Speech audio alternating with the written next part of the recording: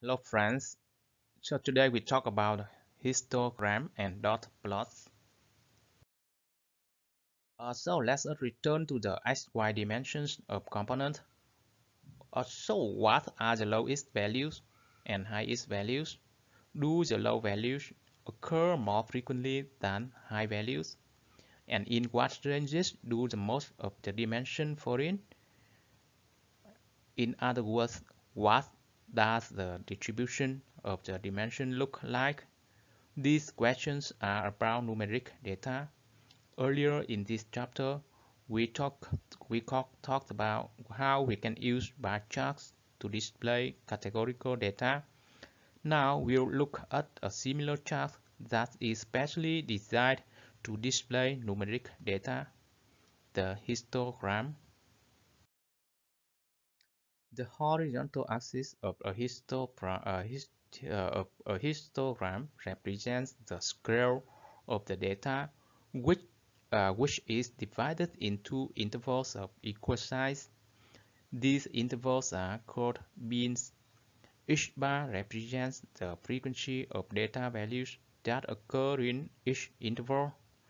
For example, this bar is 18 units high because there are 18 samples that offset between -5 and 5. A, a histogram displays a wealth information, including many things we might not notice looking at the raw data. Look at the shape. Is it unimodal or bimodal? The graph may be symmetric or skewed. Let's look more closely at symmetry and skewness. A histogram can be used to assess the data for symmetry. If one side of the histogram is close to a mirror image of the other, then the data are fairly symmetric. This graph shows that the data are fairly symmetric. If the data are not symmetric, they may be skewed to the left or skewed to the right. Sometimes there are data points that do not fall near any other data points in the dataset. These extremely high or low values are called outliers. It's possible to draw a histogram with any sample size. However, with small sample sizes, histograms appear sparse and are not usually the best graphs to use. When we have at least 25 or 30 numbers to display, the histogram provides a useful picture of how the data are distributed.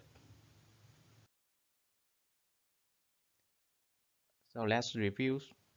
Histograms show frequency distribution for numeric data.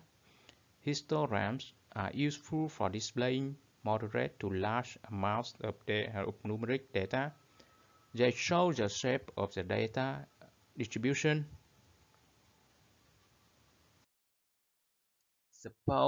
Suppose we want to study the dimension of a component.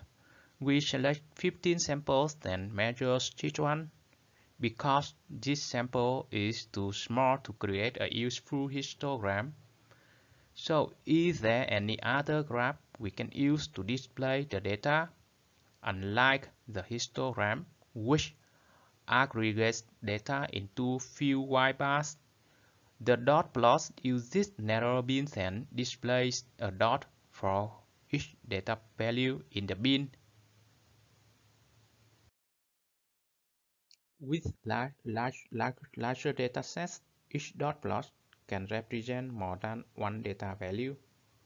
The dot plot is especially useful for displaying small to moderate amounts of numeric data. The dot plot lets us look at individual data values with more precision. For example, with the small datasets typically used for dot plots, we might not get a sense of the overall shape of the distribution, but we can see where the data are clustered more or less densely.